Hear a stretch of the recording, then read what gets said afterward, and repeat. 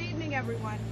I'm Chief Juanita Holmes, the Chief of Patrol. I'm joined by Assistant Chief Judith Harrison, Borough Commander, Deputy Chief Mike Kemper, Detective Bureau, Deputy Chief Kevin Maloney, Force Investigation Division, and Deputy Inspector Terrell Anderson, Commanding Officer of the 7th Precinct.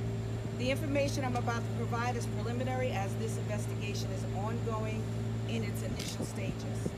At approximately 6:10 p.m., uniformed officers from the 7th Precinct responded to multiple 911 calls for a man armed with a machete who was acting erratic, laying on the ground, damaging parked vehicles, attempting to enter one caller's front yard, and chasing people in the area with the machete.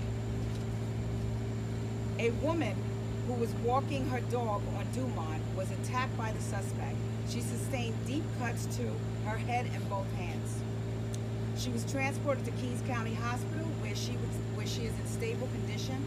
Her dog was also struck with the machete in the left shoulder. The dog was taken to an area clinic in stable condition. Upon arriving at the scene, the officers observed the suspect, who immediately charged them while armed with the machete. Officers gave commands to drop the machete. The suspect did not comply, and one officer discharged a single round, striking the suspect in the chest. The suspect was removed to Brookdale Hospital, where he was pronounced dead.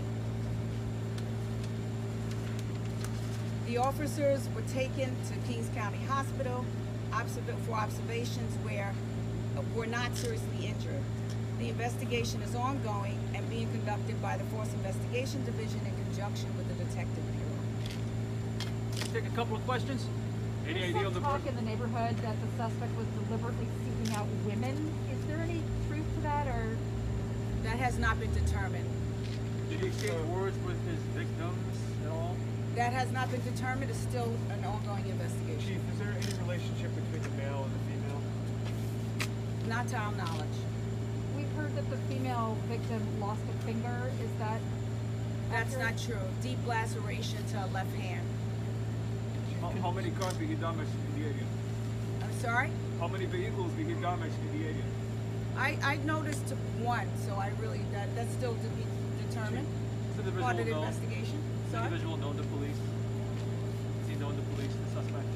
That's still an ongoing investigation. Can we see the machete? Yes, we do have a picture of the machete. So we have one victim, the female, and her dog. And her dog. No one else as of right now that you know who he attacked or approached. That we know of, yes. We got time for one or two more? What's the condition of the suspect? How many times was he shot? One time In the chest? Or in the chest area. And is he expected to survive, or what's his? He's been pronounced dead. Last question, Allie. It's the second police-involved shooting in 2 days. Is that talking about more of any kind of larger pattern or trend that we see right now? No, we came here this evening and they were met with saving this woman's life, and that's the action that was taken. One more question. Can you just describe within those few seconds before the shots? Was he approaching the officers? Was he standing? What was he doing? He was approaching the officers with the machete. All right, everyone. Thank you so much. Thank you.